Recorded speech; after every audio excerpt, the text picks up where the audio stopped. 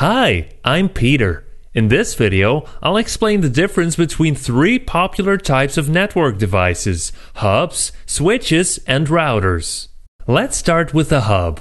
Hubs are cheap and simple devices that can connect a bunch of computers to each other, but they're a little wasteful with bandwidth. Here's how they work. When a computer sends information to a hub, it replicates the data on all other interfaces. It works like this. Bit comes in, clones come out. Bit comes in, clones come out. You get the general idea. A hub doesn't know anything about packets, and it doesn't bother figuring out who is supposed to receive the data. No, it just spams everyone.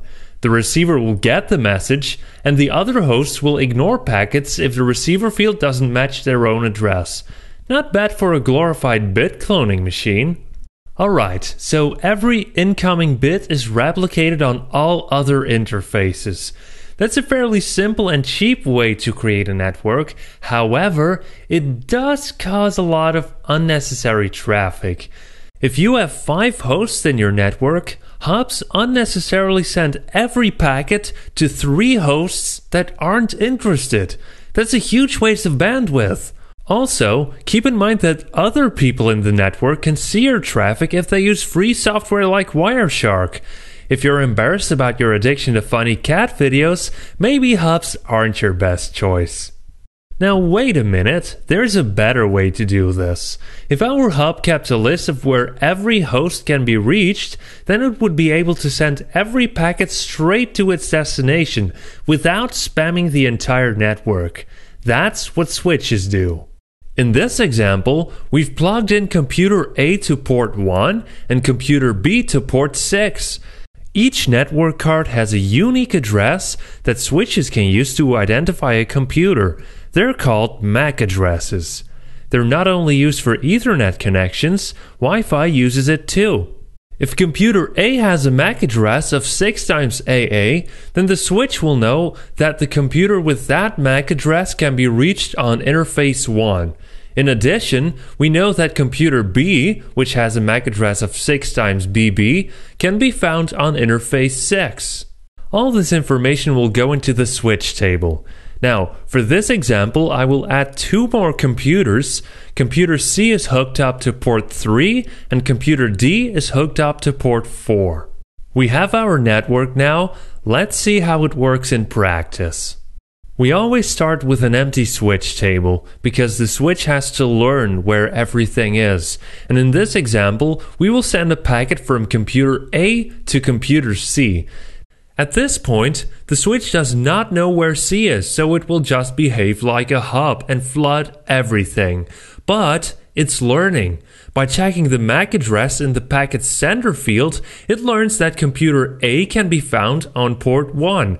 It will store this information in its switch table. Now watch what happens when we send a packet from computer C to computer A. Since the switch knows that computer A can be reached on port 1, it doesn't have to flood the entire network. It only has to send the packet to port 1. The switch now knows where computer C is and adds a new entry to its switch table. Hubs and switches are devices that can be used to create networks, but what if we want to send packets between those networks? That's where routers come in. Say you want to send a packet to your search engine from your home laptop. Once you send your packet to the internet, how does it find its way to the search engine server? That's the work of routers.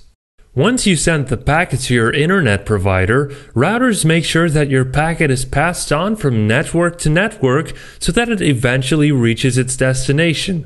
If all goes well, that is. You probably have your own router at home too. It forms a bridge between your own private network and the network of your internet provider. Through the network of your internet provider, you can reach the rest of the internet.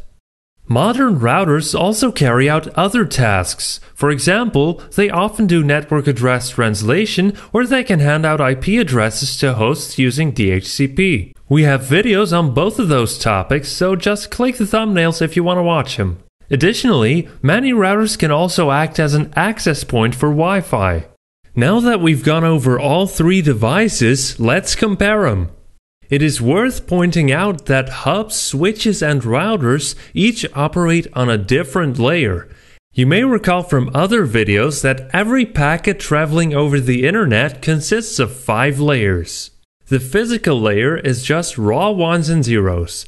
Since hubs just replicate bits, they operate on the physical layer. The link layer is specific to the medium over which the packet is traveling, such as Ethernet. MAC addresses are part of this layer. Since switches rely on MAC addresses to get packets to the right destination, they operate on the link layer. The network layer is where the IP protocol does its job. A packet's source and destination IP addresses are stored here, among other things. Since routers work with IP addresses, they operate on the network layer. Right, so when should you buy a hub?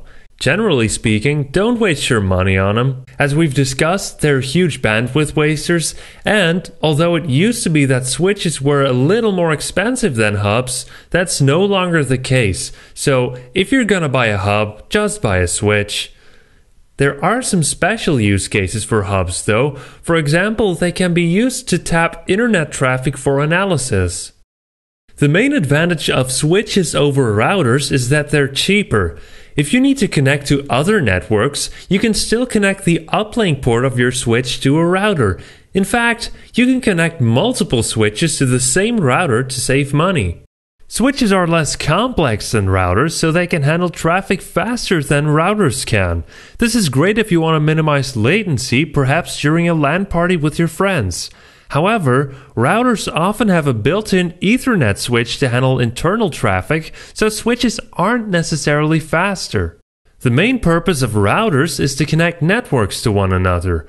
Routers often support network address translation, which is necessary if you want to give computers with a private IP address access to the internet. Unlike your average switch, routers often have a DHCP server on board. Thanks to DHCP, you don't have to manually configure IP addresses for all hosts in your network.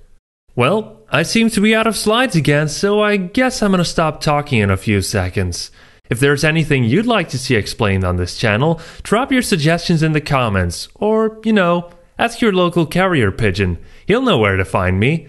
Thanks for watching, see you next time.